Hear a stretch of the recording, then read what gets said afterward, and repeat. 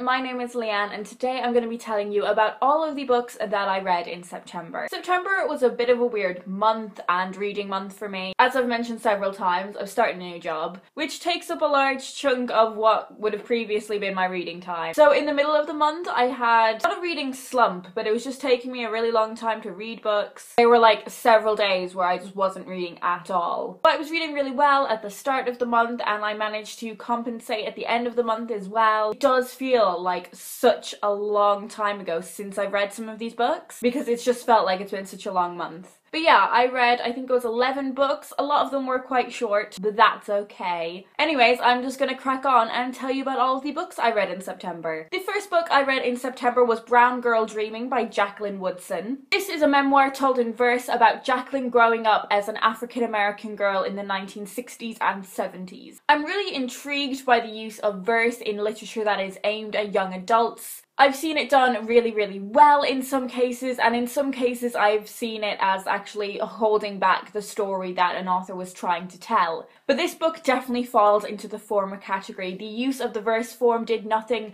but enhance the storytelling. It really contributed to how well Jacqueline was able to tell us the story of her life. There's a lot in here with regards to the author's relationship with her family, the different relationships she has with all of her different relatives, the relationship she has with herself as well, and the intersections of race into all of those things. There were a couple of sections that particularly stood out to me, which I tabbed. There's one very short one called Ghosts.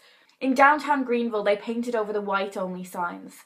Except on the bathroom doors, they didn't use a lot of paint, so you can still see the words right there, like a ghost standing in front, still keeping you out. I think that's just a fantastic example of showing, not telling. And the last stanza of Stevie and Me says some really powerful things about representation. If someone had taken that book out of my hands, said, "You're too old for this," maybe I'd never have believed that someone who looked like me could be in the pages of the book, that someone who looked like me had a story. A little bit meta as well, because I'm sure that this book will have that same effect on a number of different readers. So yeah, I really enjoyed this one. I would highly recommend it. And it's beautifully designed as well, which definitely helps. I'm going to stick with that kind of target age for the books I'm going to talk about next. We will get to the more grown-up stuff in a minute. But the next two books that I read were massive comfort reads for me. I read Picture Perfect and All That Glitters by Holly Smale, and these are the third and the fourth books in the Geek Girl series. I really love the Geek Girl series. If you've not heard about it before, it is about a young girl named Harriet Manners. She's stereotypically geeky, she's quite socially awkward, she has a lot of random facts, she's very aware of her own intelligence, naive in many ways, she's definitely a flawed character. And she goes through a lot of character progression throughout the series. Harriet is picked up by a modelling agency in the first novel, and each subsequent novel just follows her on the next step of her journey, both in terms of her career but also her personal life. We follow the relationships with her parents and with her friends. In the third book, we see her and her family move to New York. Her father has a new job there, so we follow all of the characters adapting to that. I also found the depiction of Harriet's stepmother, Annabelle, really interesting in this book. Annabelle is an incredibly intelligent, articulate, driven woman, and she has recently had a new baby. They've moved to New York for her husband's job, and we see that new lifestyle not really working for Annabelle. In this book, we're also looking at Harriet's relationship with her boyfriend Nick, and how there is a huge amount of strain on that relationship. In the fourth book, All That Glitters, we are more focused on Harriet's relationships with her friends, Nat and Toby. Nat has gone to a different school than Harriet. Toby seems preoccupied with this super secret project, so Harriet is trying to work out how to make new friends. There was something really tacky that Holly Smale could have done with this book, and she kind of references the fact that she could have done it, and I'm so glad she didn't. I really enjoy these books. As I said, they're just massive comfort reads for me. I find Harriet a really enjoyable narrator to spend time with, and I'm thinking I might finish this series by the end of the year. The next book I'm going to talk about has a child narrator, but it is not a book aimed at children, and that is The Land of Decoration by Grace McLean. So this is about a young girl who has a very religious upbringing. It's very strict. Her father is very heavily involved in the church. There's definitely something very uneasy about her religious upbringing. Judith also creates a land of decoration, as lends itself to the title. This is sort of a crafted model town that she makes in her bedroom out of various bits and bobs and pieces of rubbish. And Judith comes to believe that whatever she makes happen in her land of decoration happens in real life, and she is working miracles. The religious group which she and her father are members of are definitely a fringe Christian group. They are obsessed with, like, the purge, whatever you want to call it. And when Judith begins to think that she can work miracles, she starts to hear a voice that she believes belongs to God. I wasn't sure if this was a fantastical element of this story or if it was a depiction of mental illness. That isn't really made clear in the book, and I'm not sure if it's supposed to be up to the reader to decipher and decide which one they think it is. I thought the characters in this book were really interesting and complex and flawed. Even the characters that are quite antagonistic are crafted complexly and believably. I think sometimes the author got really wrapped up in how beautifully she can write and kind of forgot her plot line a little bit. There wasn't a particularly exciting or interesting or page-turning plot in this, but I think the idea of it is really fantastic. If you are interested in strange situations, if you are interested in books that take a critical and intriguing look at religion, if you are interested in child narrators, then I would recommend this book. But it was probably only like a 3-star read for me, which is still pretty good. And by the way, this was published by Chatto and Windus. The next book I'm going to talk to you about is this tiny little picture book, published by one of my favourite publishers, Hotkey Books. It's called Night Shift by Debbie Gliori. As I said, this is a tiny little picture book, and I would really like to get into reading more picture books, so if you have any recommendations for them, do leave them down below. Only took me a couple of minutes to read, but this is a really fantastic story about fighting depression. I think everything is positioned so well on the page, like the juxtaposition of the illustrations and the words. In this book, a dragon is used as a representation of depression, and there is only one moment where colour is used in the book. There's a lot of hope at the end of this book as well. Yeah, I just really love the detailing in the illustrations, and the words were just really touching, related and empathized with them at a lot of points. This one's definitely worth reading if you have ever struggled with depression, and even if you haven't, it's worth picking up. Next up I have Not Working by Lisa Owens, which is published by Picador. I quite enjoyed this book. I thought I was going to end up relating to this book quite a lot, because when I was reading it, it was just when I had finished job hunting and was starting my new job, which is a lot to do with the plot of this book. It follows a protagonist who has quit a job that she's really bored with and is trying to find her passion and applying for jobs. She's kind of stuck in the house while her boyfriend goes to work, which is something that I was kind of going through at that time. But as I read this, I realised that I really wasn't that similar to the protagonist. I think she's a little bit older than me and is in a different point of her life than I was. The protagonist in this book doesn't really know what she wants to do with her life, whereas I'm very set on what I want to do, and I have a very firm idea of how I'm gonna get there. So the ways I related to her were very surface level. I think this book was really good though. It was a light and easy read, and the characters were really interesting. They were complex, they were flawed, they were likeable. They were likeable at certain points and unlikable at other points because they were realistic characters. At points we see her relationship with her boyfriend being really strong, really lovely to watch, but we also see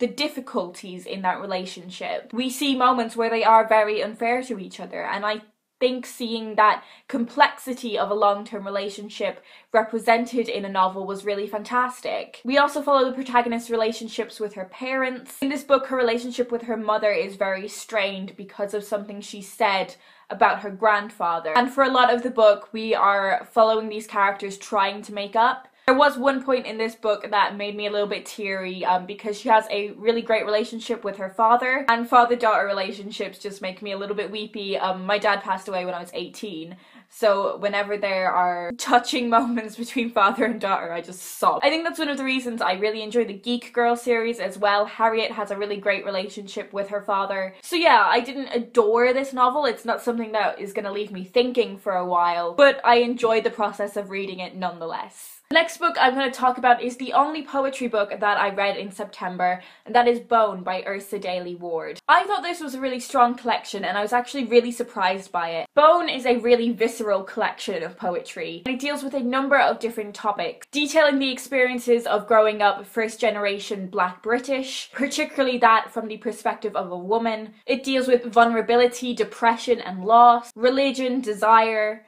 and balancing society's expectations of women with the reality of being a woman. A depiction of abuse in this poetry collection. I think that was done really well. I think this was a collection that managed to be incredibly raw and truthful, a representation of the self and one's emotions without being tacky, as a lot of collections like this so often are. I was really impressed with this one. At the end of the month, I picked up some non-fiction. I have committed myself to reading at least one non-fiction book a month, and I just didn't get that done in September and realised in the last couple days. So I decided to pick up the shortest non-fiction book on my TBR, and that is Dear Ijawala, or A Feminist Manifesto in 15 Suggestions by Chimamanda Ngozi Adichie. So this book came from a friend requesting assistance from Chimamanda Ngozi Adichie on how to raise her daughter in a feminist way. Going into this book, I assumed that it was a letter written to the child.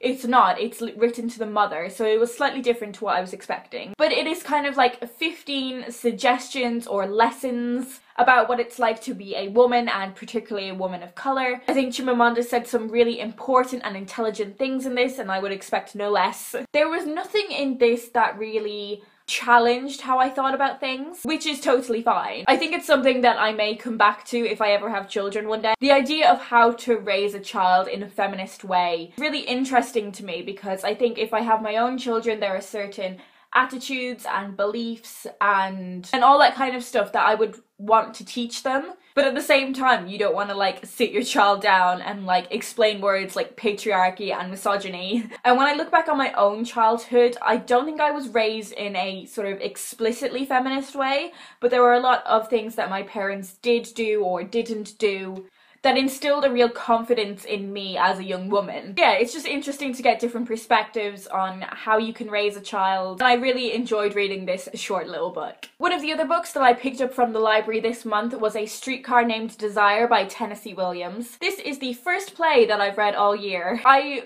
really love plays, so I don't know why it's taken me until this late in the year to pick one up. I've realised a genre that I actually am quite into is like 20th century American literature, and specifically plays as well. So this is a play that is set in the southern states of America, I believe. It is about a woman named Blanche who shows up at her sister's house and has to stay with her and her husband. There were so many interesting things going on in this play.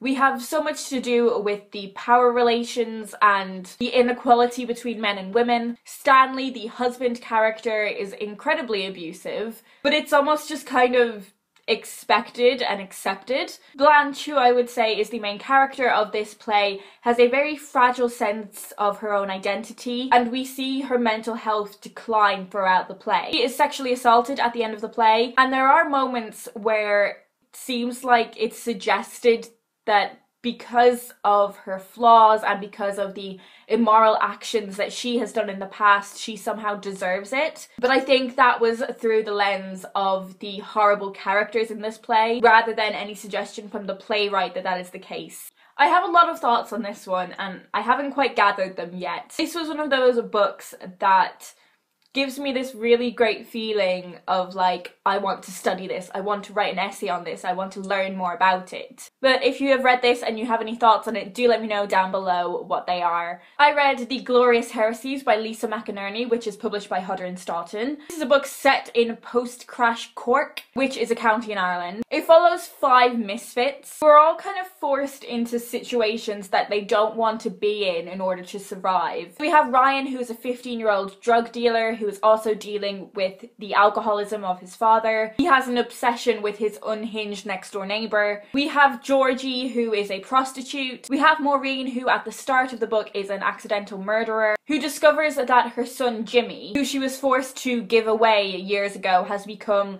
a notorious gangster in the city. All these characters' lives are intertwined, and with such a broad range of characters, I was really impressed with how distinct they all were, how they each had their own really strong individual voices, how despite the stories being intertwined, it wasn't a problem getting them mixed up in any way. It has so much to do with attitudes towards sex and family in Ireland, which are 2 things that I'm massively interested in. I think this book was written fantastically. It showed a side to Ireland which I think is so often glossed over or forgotten, and the narrative voices in this book were spot on. The next book I read was also the first book in a series, and that is The Bear and the Nightingale by Catherine Arden, and this book has received a huge amount of praise and I can definitely understand why. This is a really fantastical story that has elements of Russian fairy tales incorporated, and it is kind of a chosen one narrative, but it doesn't fall into a lot of the tropes that we so often see in chosen one narratives. We have a young female protagonist who is fighting against the people who want to groom her into being the perfect wife. This is a very feminist story as well, without being kind of explicit about it. And it was really great to see a strong female character that again wasn't tropey in the slightest. This book was also fantastically written, it was incredibly atmospheric, and I can really appreciate it for that. I understand why so many people love it. This book has the kind of plot line that doesn't necessarily impact on me in particular, but I could really appreciate it for what it was. When I was reading the first maybe like 3/4 of it, I wasn't aware that it was going to be part of a series, so I thought it was paced really oddly. Looking back on it, it definitely read like the first book of a series, so the author's done really well there. And yeah, I can really understand why so many people love it, and I would really recommend it if fantastical fairy tale folklore stories are your kind of thing. So yeah, they are all the books that I read in September. A bit of an interesting mixed reading month for me. Let me know if you have any thoughts on these books down below. How was your reading in September? Was there a book that particularly stood out for you as a favourite? Let me know down below and I will talk to you guys in my next video.